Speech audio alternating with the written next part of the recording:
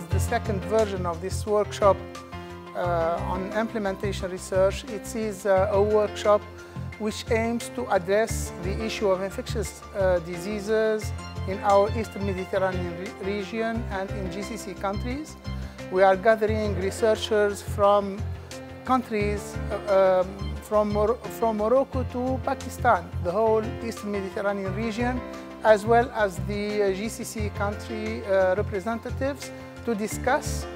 during 3 full days about tools and protocols how to reduce the burden of mortality and disease. And the regional approach taken by the university helped to bring various experts and researchers who are working on implementation research for tropical diseases or infectious diseases of poverty in these countries, as well as in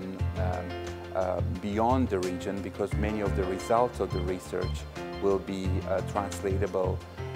for other regions that are struggling or looking at the same solutions for same diseases and same conditions.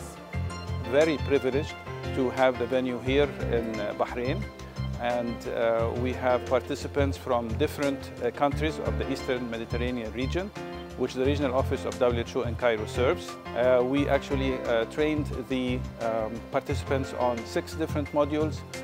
how to contextualize research, especially implementation research, how to plan for the study, how to conduct the study, how to choose quantitative and qualitative research methods, how to monitor and evaluate the research, and how to use the outcomes for helping health policy making when it comes to research. The entire concept of being invited to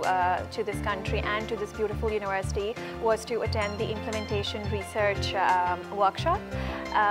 Since I'm from Pakistan, we have a huge burden of infectious diseases in the country, but unfortunately, due to political aspects and other aspects in our healthcare system, there's a lot of barriers that patients, especially from the low socioeconomic classes, have to face.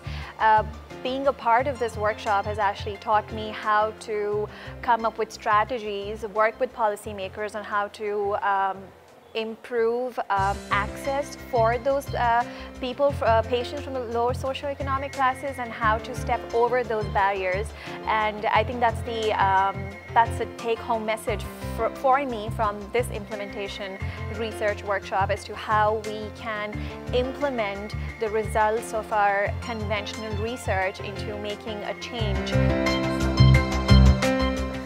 Disease implementation is considered to be relatively a new topic, and it's not very well applied in different research centers. So I think this course is very important in introducing to us the concept of implementation research, the importance and the methodology of implementation research.